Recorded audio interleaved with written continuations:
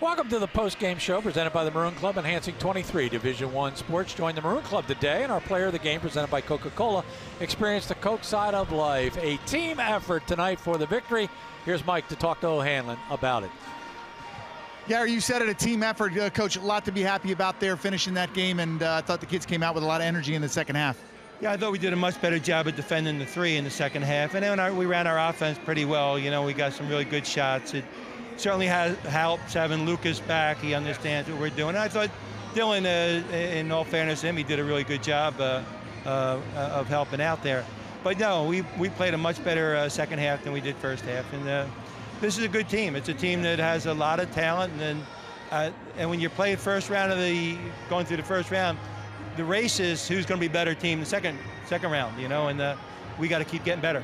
I thought EJ kind of steadied the ship there when they made that little run right in the middle of the second half. He did. He's somebody to get in a gap and make a play in a gap, and that's what we need sometimes. He can get to the basket. He scored all three levels, and we needed that.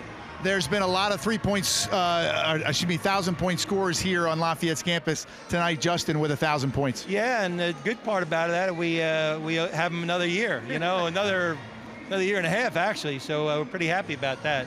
But he works so hard at the game, and he gets in the gym, and he's a great student. If I can say he's a 3-7 student, he does it all, and I tutored him. That's one of the reasons that he's done so well. Let's not go too far, Coach. All right. Appreciate it. Good luck down in Maryland on Saturday. Thank you. Appreciate it. Let's bring Justin in, our Coca-Cola player of the game. 19 points. Very nice job tonight. 19 points, 5 and 4. You guys were steady throughout the game, and then you steadied the ship in that second half when they made that little run. Yeah, absolutely. I mean, the first half we didn't get enough stops. That was the biggest thing. The second half we hold them to 25 points, so I think that's where the difference lies. And you only had 4 turnovers in the second half, and you had 7 in the first half. That's been a big key as well. Yeah, I think every single time we take care of the ball, that's a trend that we're winning games when we do that. Okay, now let's talk about the 1,000 points. You're the 46th person in Lafayette history to score 1,000 points. Well, how does that make you feel? I mean, it's a great honor. There's a lot of people that have played before me. I mean, I just put a lot of work into it, and hopefully I'm not done yet. So. Were you aware of it? I'm sure you were, but when you made the point, I don't think you were. And it's funny that it didn't come on a layup, didn't come on a 3, it came on a mid-range. Yeah, I mean, that's kind of a testament to what I've been working on a lot in the summer. That's part of my game that I've been missing, so it's kind of cool that happened. And I mean, I did know, actually, but I was kind of locked into the game. It was still a close game at that point. Congratulations. You deserve it. The 46th player to have 1,000 points. Good luck down in Maryland on Saturday. Thank you. Got to get a win out there. You got it. Great job for Justin tonight. A good win, and I think a win that Lafayette desperately needed with coming off those 2 losses. Back to you, Gary. No question about it, Mike, and congratulations to Justin Jaworski from John and myself. John will take us through the highlights. We'll wrap this up. Stay with us. And don't you think for a minute that Justin Jaworski did not know he had 999 points. It's like when you score the ball like he does, it's like a cash register, cha-ching, cha-ching. I'll tell you what, he got a lot of support from his teammates. E.J. Stevens doing a great job. Watch the flush at the end right here. You got to run out on him because he can shoot the ball. E.J. Stevens, the terrific athlete, smooth getting to the rack and finishing strong. Let's get another look at it. Just great elevation and a big-time second half for the Lafayette Leopards. It was defense in the first half. Justin Jaworski, how about this one? You pull up, you got one-on-one.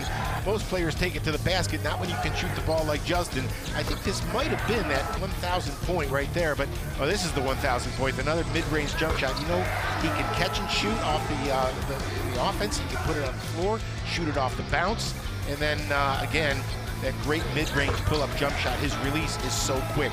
Justin Jaworski kind of put this team on its back. Watch Miles Cherry run the floor and another flush at the other end. Great job by the big guy. Then he goes to work without the ball around the post. Great job by Justin Jaworski and the 2 big guys working together. But when those post players work in tandem in Fran O'Hanlon's system, it's a thing of beauty. I thought Lafayette, as Mike Joseph pointed out, needed this game tonight. Not only that, Gary, they needed to play well, and play well they did. Yeah, no question about it, and I think it's always cool that Justin Jaworski will have that memory on video for the rest of his life, and we congratulate him for that. 19 points tonight for Justin, 19 for E.J. Stevens, and 13 for Miles Cherry. Lafayette shot 51% in the ball game, 48% from beyond the arc, 86% from the foul line. Those are very, very good numbers. Lafayette wins this one, 82-64. They go on the road to Loyola on Saturday. We'll stay right here and take on Loyola on the women's side of the basketball game. The men will return at 11 a.m.